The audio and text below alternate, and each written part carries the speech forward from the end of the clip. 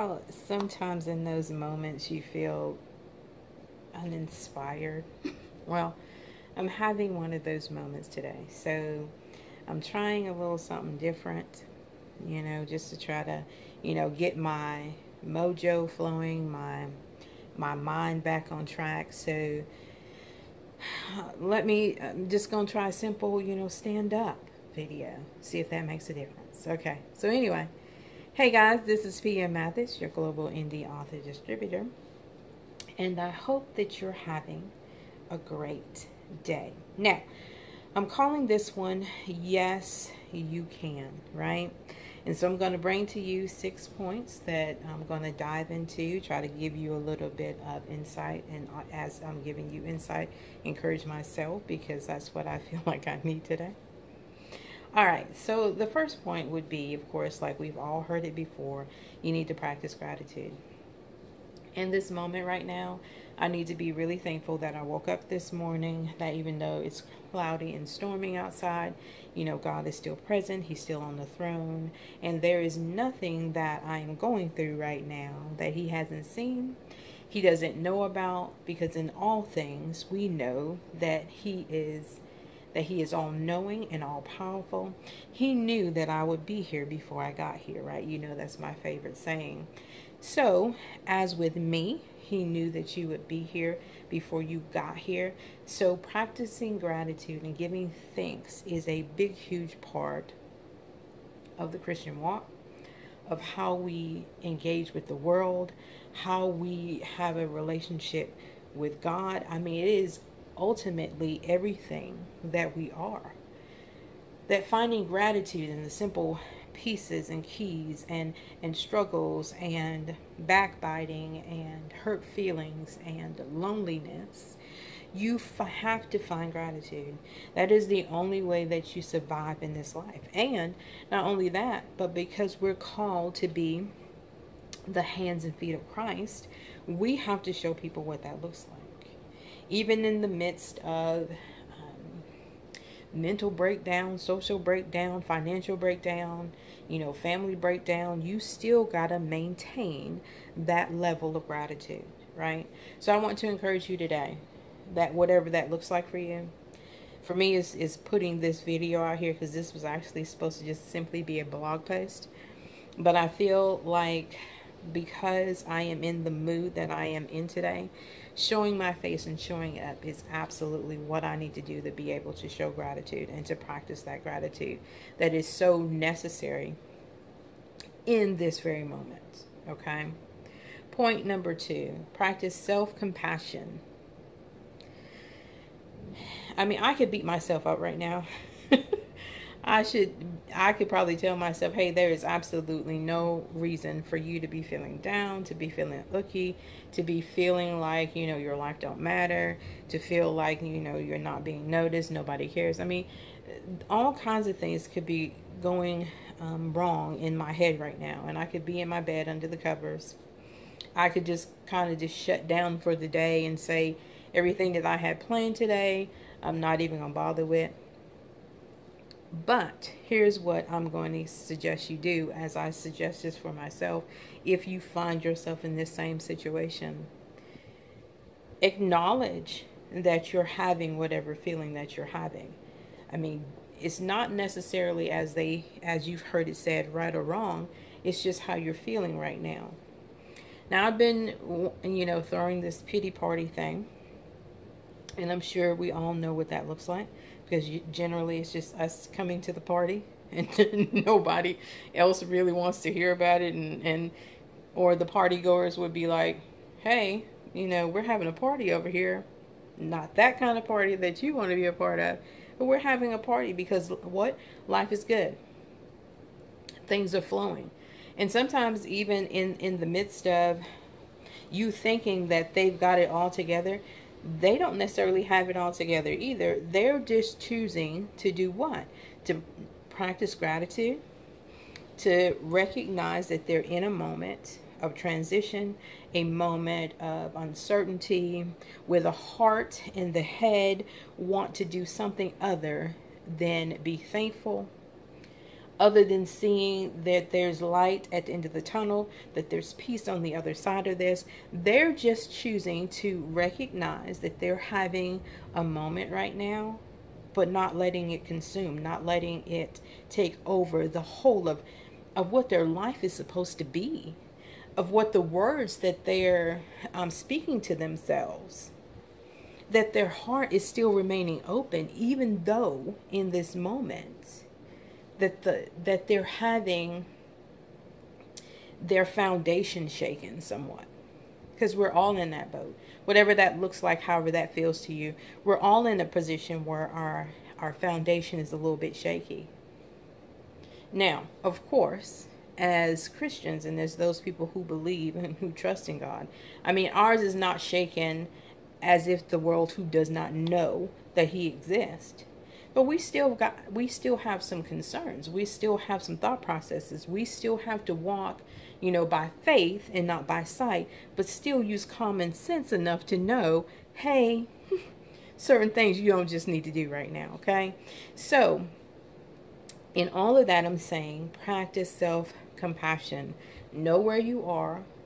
Give yourself some grace and mercy to feel what you're feeling, to be okay in this moment, to say, you know what, I don't even know how this is going to play out. I don't even know how to fix this. I don't even know what to say about it. And right now, I don't even want to speak on it. I just want to cover my head up. I need to take some time to get my mind back on right. And I just expect that you're going to be respectful of that and just give me the time to walk through this. I'll come out on the other side. But right now, I'm just going through. Okay? Point number 3, reward yourself. Now, Friday, it was at my 8 to 5. We had a situation where there was a lot of people in the building, right? A lot of people that's not usually in our office because we're in the midst of doing this merge thing in August. So I'm going to say that we're trying to, get everybody on the same page of knowing who the other parties are in our different locations, and trying to figure out, letting everybody know on one playing field what the responsibilities are going to be, how we're all going to transition through this. But they all kind of met in Decatur on our campus. And so the mind was just not feeling all that excited, was not feeling all that good with all the people in the building. It's one thing to be around the people that you work with on a given day, because we could be exposed and don't even know it. But to have a situation now, you've got all these people crowded into, and this people understand, even though we've transitioned, we moved across the bridge, it is to me a smaller space. Okay, so anyway, so I have to, because usually I don't leave campus when I actually get there, because I have to go back over across the bridge. I don't usually like to cross that bridge 4 times in a day. Twice is bad enough. But the mind just needed to have some calm. It just needed to be at peace. I needed to get back centered, right? I need to get to that namaste, or however you say it, the Selah moment, the hey, that aha moment, that Pam, you gonna be okay. I had to get my mind back, right? So what I did was I went and got me a cold coffee. Now, if you don't know, I want you to know I like mocha cold coffee, and generally from Dunkin' Donuts, because I tried one from Burger King and it was just no ma'ams. Okay, so I'm going to say mocha cold coffee from Dunkin' Donuts, sugar and cream, please. Okay, so I ran out to get one of those. So what I'm going to tell you, and like I said, point number 3 is to reward yourself. Please have a system in place where you can reward yourself. It doesn't have to be this big, huge, I've got to go on a shopping spree. I've got to buy everything, in a certain store, all the things I like. And I mean, if that's your choice, and if you can afford to do that, then by all means, knock yourself out. But I'm just talking about in those small moments where you feel like all of this is happening to me and I can't seem to control it.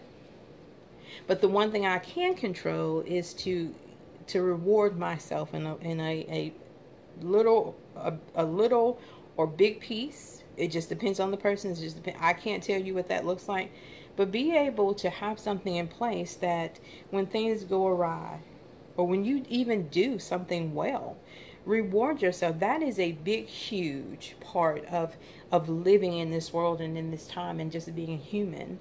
The ability to reward yourself is going to take you far, because if you always feeling like you're working and you're struggling and you're doing all of the things and you're not seeing any progress and nobody appreciates you, that can get overwhelming, and it can make your heart heavy and your head sick. Okay? Because what? You lose hope. There's no joy in that, to constantly keep going and not be recognized and not to get anything in return, right? So put a system in place that you can reward yourself, however that looks like for you, okay? Point number 4, use personal affirmations.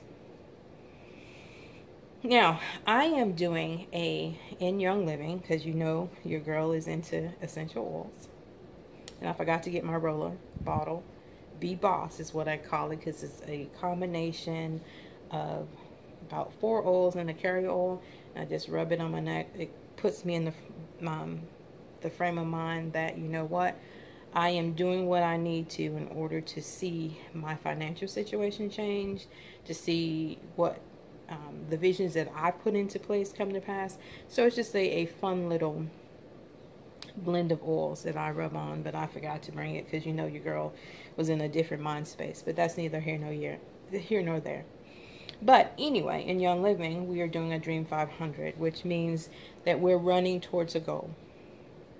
And we were to create some I am statements. Sorry about the clock. We were to create some I am statements, some affirmations. And I had done some affirmations before, but I'm bringing them back into this season of doing this Dream 500. And so I want you to be able to talk to yourself, to use that self-encouragement and that self-motivation in order to find your voice. And when I say find your voice, I'm talking about the dreams that you had. I'm talking about the vision that you foresee for your life. Because in those moments that you can constantly flood your mind with that positive stuff, and yes, I can, and I am able, and God is willing to meet me where I am, and the universe is going to conspire to make this happen, because we understand those things that we say and speak and think on, those are the things that become our reality. So speak to the goodness of who you are, to the purpose and the plan that God has for your life, to your ability to show up on any given day, even when you don't feel like it. All right? Okay, so point number 5.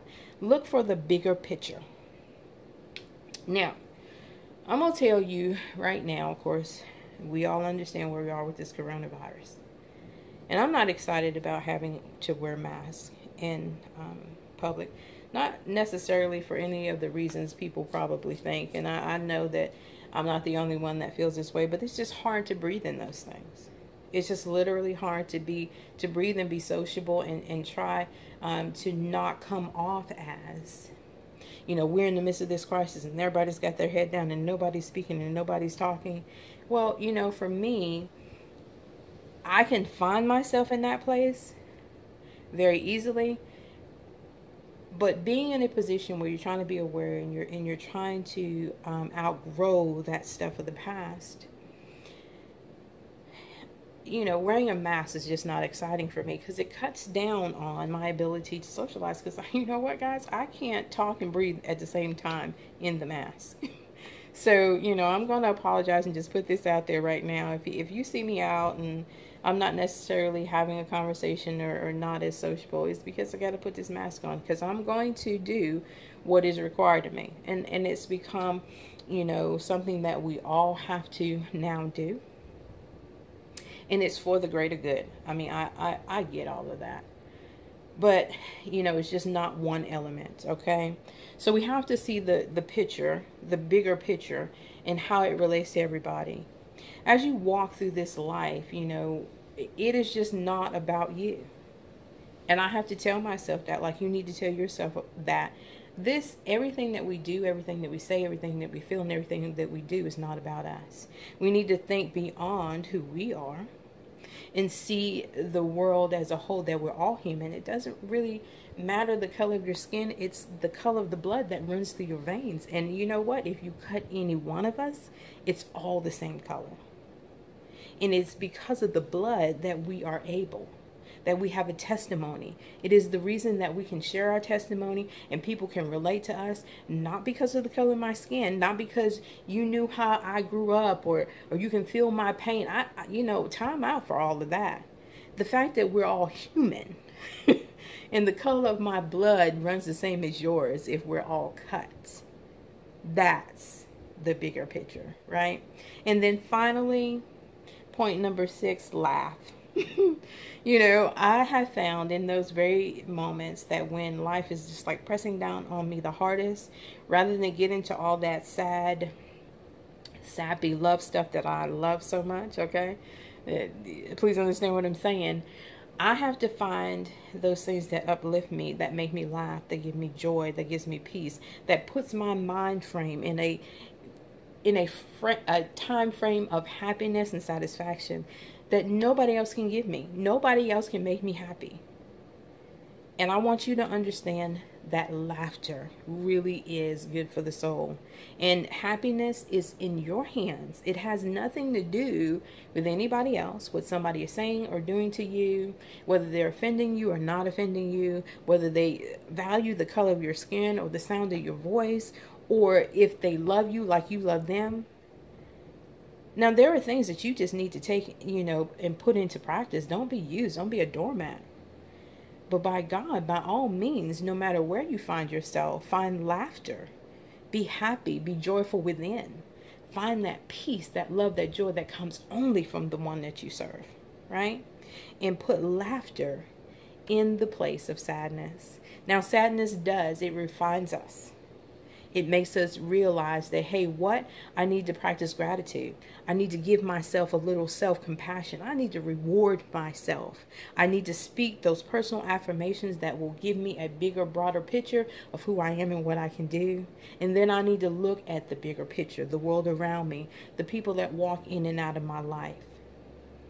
Because then it will bring me to laughter. It will bring me to joy. It will bring me to peace in the one that I serve. So, hey guys, this is PM Mathis, your global indie author distributor. And as always, I want you to be blessed. Now, remember, guys, to connect with your girl on social media, Facebook, Instagram, YouTube. And now I have a podcast on Anchor. And it's called Your Voice Matters. So, hey guys, like I said, connect with your girl, and I will be talking to you later. Bye.